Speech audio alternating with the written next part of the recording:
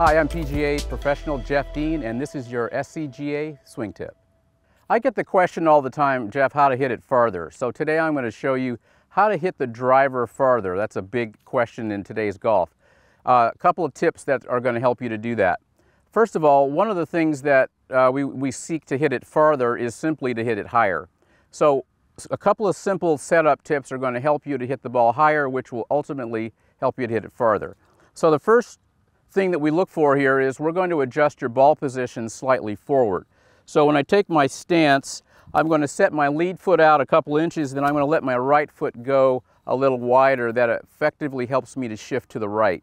That's going to help me establish a ball position slightly forward in my stance. So I'll show that to you. My lead foot out a couple inches and then the back foot a little wider than normal. You can see how I'm shifted slightly to the right. And then the second piece of that puzzle is that most golfers will set up to the ball with not enough what we call spine tilt. So we want to tilt more to the right. And what that's going to do, that's going to effectively help us to hit up on the ball more with the driver, and then you're going to hit it higher and ultimately farther. So when I come into my setup position, I take my ball position and I slightly tilt to the right, and then from this position here it allows me to hit the ball up in the air higher. So let's take a look at that result. Ball position forward and spine tilt to the right.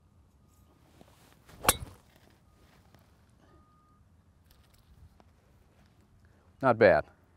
Thanks for watching and stay tuned for more SCGA swing tips.